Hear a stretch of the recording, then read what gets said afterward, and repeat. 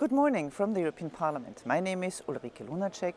I'm Vice President of this Parliament. I'm from Austria and from the Greens EFA Group. I'm also the Vice President in charge of EMAS. Well now, what is EMAS? EMAS is the Environmental Management Audit Scheme. And the idea behind is to set goals in environmental standards and get better every year. The European Parliament, I can tell you, holds this certificate since 2009, meaning already 7 years. And this topic is not only close to my political heart, but it is also a necessity, especially when we look at the Paris Agreement, which was signed last week in the European Parliament. Now, generally, buildings are responsible for 40% of energy consumption and 36% of CO2 emissions in the European Union. Now let me outline what we in the European Parliament are doing in order to reduce our own energy demand.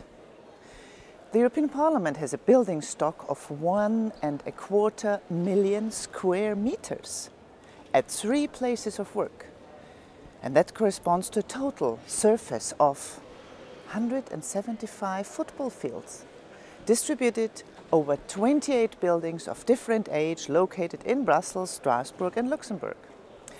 Now, currently, about 35% of those buildings are over 50 years old.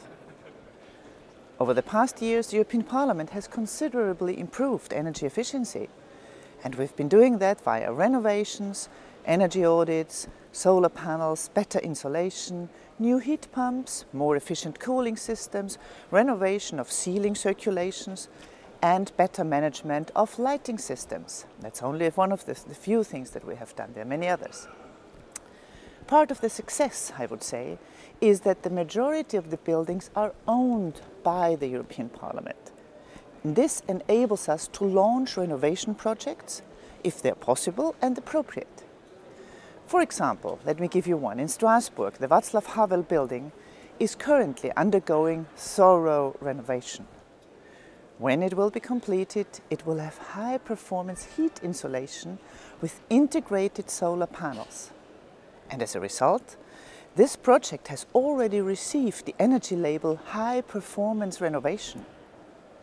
It will also have thermal insulation and will use a ground source heat pump. In Brussels, and that's another example, the building in Rue Montoyer is one we have been renting since 2012. But even in this rented building, thorough renovation has been possible and has already won awards. It is also BREEAM Excellent certified. It's equipped with solar panels with a green roof, rainwater recuperation and innovative system for automatic control of lighting. And this is why especially staff is benefiting a lot from natural sunlight. How great is it to work with natural sunlight? Apart from that, the European Parliament also tries to push limits of current construction technologies with our new buildings. In Brussels, for example, the Wilfried Martens building will soon be finished, creating a 39,000 square meters BREEAM Excellent certified building. It will be equipped with both geothermal heating and cogeneration on a scale that makes it unique for all of the Brussels region. And then there's the new Konrad Adenauer building in Luxembourg. It will have new building extension, and this will be about 220,000 square meters for around 3,150 staff that will be renovated. It will provide also geothermal heating and cooling systems, photovoltaic cells and thermal panels. Now, by improving the energy efficiency of our buildings, we have been able to reduce our total energy consumption. We have been able to lower our CO2 emissions, and also our costs have been lowered considerably. As you can see, and I hope I have been able to show you, we in the European Parliament are living up to our own demands.